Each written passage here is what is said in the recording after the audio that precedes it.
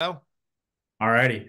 Five things. Point number one, Janet Yellen accidentally destroys the narrative on inflation. Oh no. yes. Janet Yellen is currently our Treasury Secretary. Before that, she was the chairperson of the Federal Reserve, where she famously said that her biggest regret as chair of the Federal Reserve was not creating more inflation. I know we were joking before, no one comment, but let me ask everyone who's listening to this. Here's my question for you. We've had lots of inflation the last couple of years. Are you enjoying that? Has that made your life better? Are you happier? Do you feel like we have a better economy?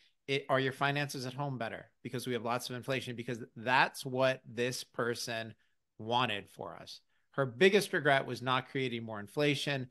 She wanted this. And so, just a reminder, the inflation that we have right now, this was not an accident. This was planned by people and was done intentionally. So this week, Yellen, who has been a horrendous Treasury Secretary and was a horrendous chair of the Federal Reserve, came out and said in public, we don't have to get the prices down because wages are going up. And so to me, is the most remarkable thing about this the fact that Yellen is either insensitive and economically illiterate or that she said this in public, right? Right. So in terms of insensitive and economically illiterate, yeah, great. So people got raises and they have to pay more for things. But for most people, yeah, a lot of people have gotten raises and they're making more money, but their purchasing power has gone down by more. And Right. so you could have gotten a raise, but be worse off. Your higher salary may be buying you less than your lower salary did a couple of years ago. Also, what about people, retirees, people living on a fixed income, right? I mean, those people are feeling a ton of pain right now because everything's gotten a lot more expensive. The other thing, Rob, that I think is really important on this is our government has been trying to tell us, our Treasury Department, the White House, the Federal Reserve, they keep making excuses. They've told us incorrectly that inflation was due to supply chain problems or it was due to Vladimir Putin. Okay. Well, great. Well, Putin invaded Ukraine at this point almost 2 years ago, and oil prices have come down, and we still have inflation. But this is the key point here. If the issue had been supply chain, right, during COVID, once that normalized and the price for shipping came down and people were able to get parts, then prices would have come down. But they didn't go down. Prices have continued to rise. They've just continued to rise more slowly than before. And one of the things we've talked about a lot on this channel is the difference between disinflation and deflation. Deflation is a reduction in prices. And if the issue had been supply chain, then when that normalized, we would have seen deflation, a reduction in prices. But that's not what happened, right? What we've gotten is disinflation, which is a continuing increase in prices. It's just prices have gone up at a slower rate than they did before. So what has really caused all this inflation was a massive increase in the money supply, right? Our government handed out stimmies to everyone. And if you got a check, great. Yeah, it was really fun to get $1,000 check, a $1,600 check, an $800 check in the mail. Great, free money. Well, guess what? You're all paying for your stimmies right now through higher prices. And for the vast majority of families, your expenses, your annual expenses have gone up by more than the amount of money that you were given. Yellen is wrong on this. She is insensitive on this. And to say we don't need lower prices because people are making more money is really, it's saying the quiet part out loud. And it's basically a tacit admission that the cause of inflation, the things that the Federal Reserve, the Treasury, and the White House are blaming for inflation are not the real issue. What a motivation, right? I mean, what would even motivate her or what would even be the reason to come out and say something so insensitive, one for sure, but just blatantly false and wrong in every which way. It makes very little sense to me, especially when it's immediate. Someone like you calls her out, right, on what it is she's saying being not true. Yeah, so the thing with Yellen, with all these people, it's very important to remember, is they are political operators. And sure, they'll stand in front of the cameras and say, "Oh no, my job is finance. The goal of this agency is to do a certain thing. We focus on that. Mhm. We don't focus on politics." That is a lie. Yeah. That's a lie. These people are all political operators. And so, think about it. We're now in, we're not going into an election year. We are in an Right. election year. She wants to protect the White House.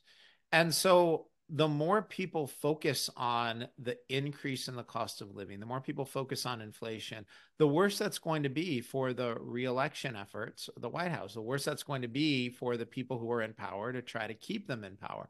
So what they're trying to do right now is say, listen, nothing happened, everything's fine, but even if something did happen, it's not really our fault. Like basically they went from saying the thing that's happened isn't our fault, right? We've had inflation, but it's not our fault. It's not our spending. It's not our policies. It's really just been, supply chain, which we couldn't control. They could have controlled that, but they didn't. It's Vladimir Putin. We couldn't control that. They could have controlled that. They didn't, right? Mhm. But they basically went from saying there's a problem, but it's not our fault to saying, oh, well, there's really no problem. Everything's fine. I Right. mean, this is basically, Rob, what this is. It's public flailing, trying to Mm. change the narrative Yeah. as, the even though we're technically early in the primary season, it does seem like the fields on both sides are No very doubt. narrowed, right? And the path to a nomination as it is today for, anyone not named Biden or Trump is pretty hard. President Trump is going to be very hard to knock out of that slot. I've seen a ton of rumors over the last week that Biden is going to step aside. I think he didn't help himself last week when an investigation came out and people said, okay, look, he broke the law, but we don't want to accuse him of anything, because they basically said he's a senile old man who's going to say, I don't remember anything, and he's going to come off as sympathetic. And when people said, okay, wait a minute, we're a little concerned about you saying you're too senile to defend your actions, but how are you president of the United States? He then came out to defend himself and then immediately mixed up the president of Mexico with the president of Egypt and those Mhm. borders. And he didn't help himself Right. on that. So, there are rumors because of that he's going to step aside. But if he doesn't step aside, it will almost certainly be the Democratic nominee. And so, as each party coalesces around Yep. their chosen person, whether people like those choices or not, this is the direction we're going.